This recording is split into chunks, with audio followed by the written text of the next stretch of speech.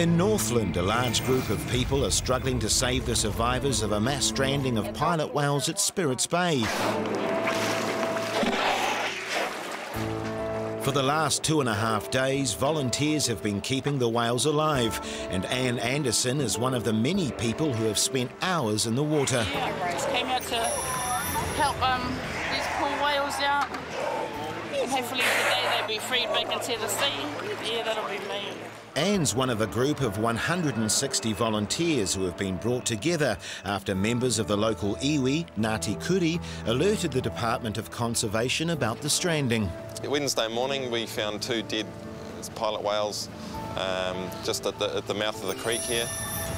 And given it's stranding season, we sent a staff member down to have a look at the beach and found probably another 20 or 30 on the beach already, and a large pod spread over about 2 kilometres that were continually stranding. So we sent out the message then to all the Project Jonah, Far North Whale Rescue, that we've got a potential really nasty situation with the mass stranding on our hands. By the time rescuers arrived, the stranding had turned into a real tragedy, and many of the whales were beyond help. Originally we had 49 live whales on the beach. Some of them had been there all day and were right at the far end of the beach, and there was just absolutely nothing we could do for them, so we euthanized them. There were 5 stranded at the eastern end of the beach that were right up on the rocks, and again we couldn't get to them, so we euthanized them, and we had a further 25 alive on the beach. Unknown number of dead whales, and that's mainly because the ones that were dead got sucked back out to sea because the sea was so big. The area isn't a known stranding site, and while there's been a lot of research into strandings, nobody can be sure why they happen. In terms of what triggers a stranding, that varies. It's like saying, well, what caused a car accident? It can be any number of things, and it's the same with a whale stranding. Often it's one of the individuals is injured or has something wrong with it, and then the others respond, and kind of like we would if there's somebody that's hurt or injured, we go and help them. They do the same thing for their fellow pod members. The next step is to get the whales back into the water, but the rough seas at Spirits Bay makes it impossible to release them here. We can't relaunch them here at Spirits Bay. It's a huge sea and the weather's not going to change for another 2 to 3 days. So our only real option is getting them to the east coast where there's no swell. And unfortunately that's quite a long way away. So the logistics of moving 24 live whales is not that easy. We've got a number of trucks, and we'll be loading the whales onto the backs of those trucks and trucking them down to Rarawa Beach. The trucks are lined with sand and straw, and the long loading process begins. The lifting frames are specially designed to avoid crushing the animals. But before you can pick them up, you have to get the mat under the whale.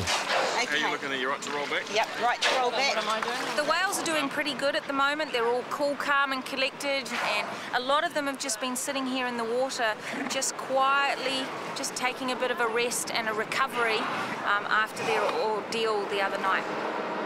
It takes several hours to load all the whales, but eventually the convoy is ready to start the 50-kilometre journey to Rarawa Beach on the east coast. Come on, buddies, take a breath and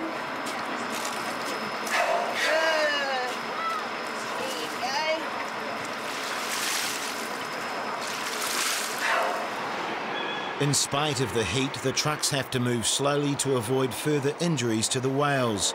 But even with the greatest of care, 3 die on the way. So far, most of them have done really well. Unfortunately, we lost 3 whales on the trip, and they were just here in the last little bit, literally they could see the ocean, but we lost Buddy, Rolly and Scarface. The bonding is so strong with these animals. If we send them out just all over the place randomly, then they're likely to go up the beach and strand somewhere else. But if we can get them together as a group, then they'll support each other if one of them's not really very well or still has a bit of an injury or still isn't orientated, and then they can head out together as a group.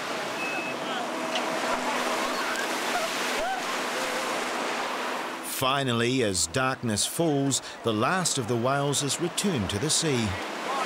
we're just lifting the last whale out, and it's gone really smoothly, and it's actually still light, which was a real bonus. So yeah, as soon as we get them all together in a group, we'll push the pontoon whales out, probably about 500 metres, and we'll let them go. They're all in amazing condition and just ready to get out of here. The rescue faced more sadness the following day when 7 of the 21 survivors re-beached at Rarawa and had to be euthanased. The other 14 were never seen again.